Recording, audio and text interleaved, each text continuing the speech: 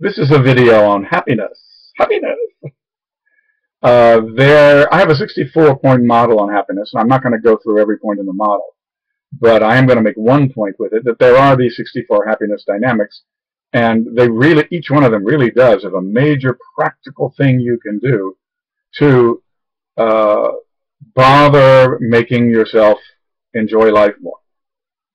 For example, we assess our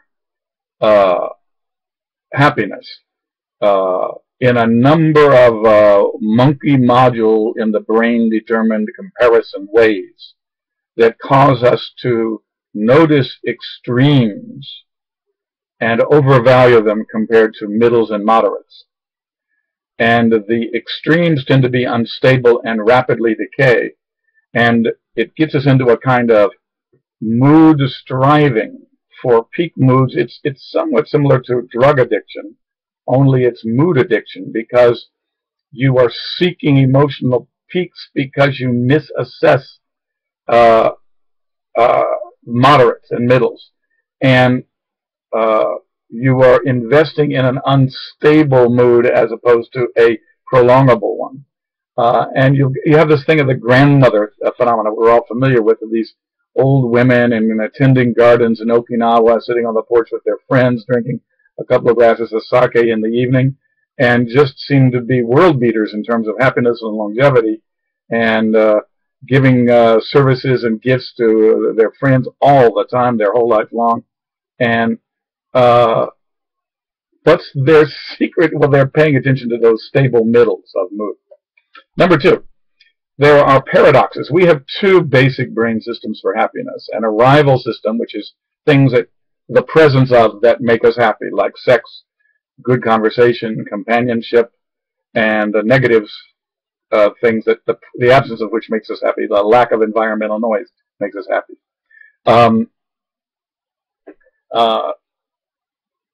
And we have a striving system, which is going beyond where we are and growing who we are in our capabilities makes us happy. Unfortunately, one of the arrival happiness things that we like the presence of is striving. You see the problem? We like going beyond the happiness that we currently have because the striving is one of our arrival happinesses. And so what you have to do is you have to manage your striving subsystem so that it doesn't cause you to depart from the other arrival happinesses. And it can be done.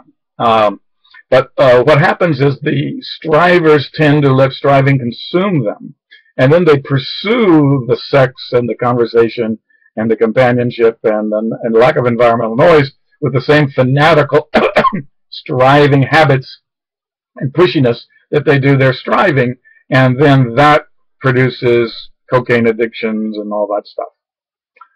Number three, performance and rat race cultures. Huge amounts of, in modern industrial societies, economies, and the entire environment drenched with advertising are based on selling you dissatisfaction with what you just bought from them. And so you were surrounded by an environment designed to make you dissatisfied. And vacations are so pleasurable on this tropical beach, not because of the sand and the bikini girls and the handsome young men and the breeze, but because of the absence of anything in that environment trying to make you actively dissatisfied with what you just got.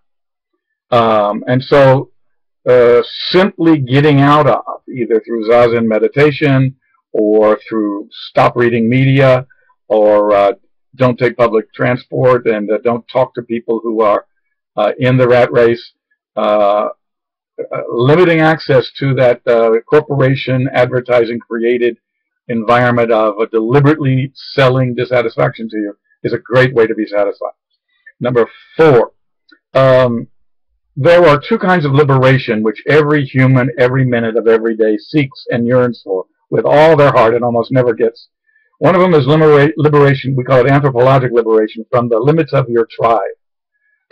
Whatever the rules of your tribe are and its benefits, whether you're a Michael Jordan era Chicago Bulls basketball team member, or whether you're an American after or during the Vietnam War, or whether you're an American now, or whether you're a French person seeking glory which your country hasn't really had for 200 years. quite rightly, by the way, given how boring your literature sometimes can be. But and I'm a person who likes it and reads it. But the anthropological stance is that we chafe and feel tortured and constricted by the limits of our tribe, and we yearn for anything that brings us a temporary moment of release to be outside emotionally the habits of our tribe that our tribe put into us, and what our tribe limits what we strive for and encourages us to strive for.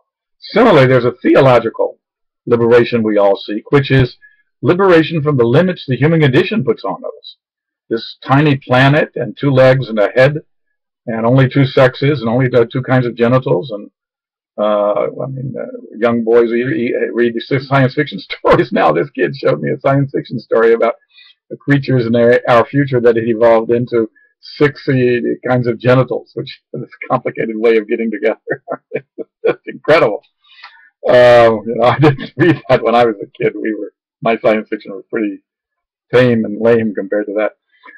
But we do yearn for liberation from the human condition, and it chafes on us. And very few of us are around each day to take us beyond the way we're trapped in it. And when we do get liberated for a few minutes to imagine ourselves beyond the human condition we're in, it's extraordinarily refreshing to everything in our life.